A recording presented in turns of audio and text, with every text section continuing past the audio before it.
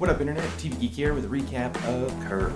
I had a lot of fun with this premiere. I'm not as in love with it as everyone else was, mostly because of the tampon thing. I think I just had my first period.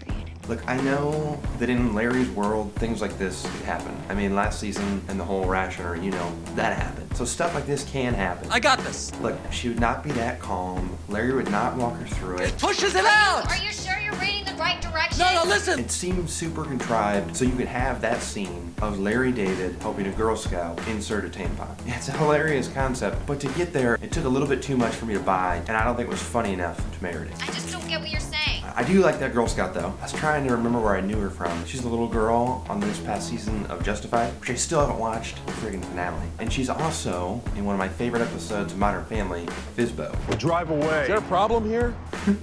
But there was a lot of stuff in here I did like. I love Paul Tompkins as the Swede lawyer. That's not why I bought it, but let's call it a happy accident. You gotta give it up for Katz. Hello, I'm Hiram Katz, attorney at law. Maybe I can straighten this out. The lawyer that Larry leaves PFT for. That was great. You knew that was gonna be trouble. The second that we see that Larry David handshake.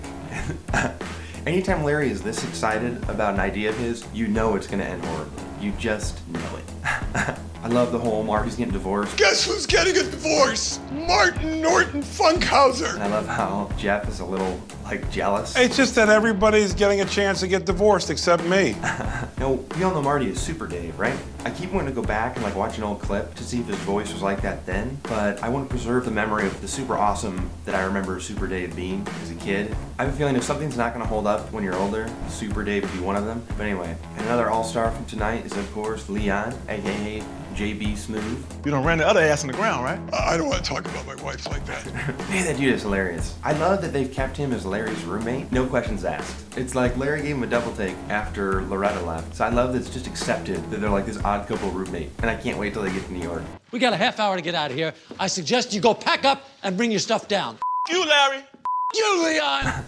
Alright, this was a really solid ep. I don't know, part of me wanted them to end this last season. I mean, the Seinfeld reunion, they achieved the impossible. They had a TV reunion that wasn't cheesy, it wasn't embarrassing, it was just as awesome as the show. Like, that's such a feat to do that, and they did it. And it would have been a great way to end it, and now here we are back again, just doing normal episodes, and it's just kind of like, meh, I don't know. Maybe I'll come around when they get to New York and RG shows up. Oh, man, that was good, you know? But you know what? That's okay. Look, I'd rather have any Larry than no Larry, so I guess I can't complain. But rating 8 out of 10, yeah. Let's go. We're gonna be late.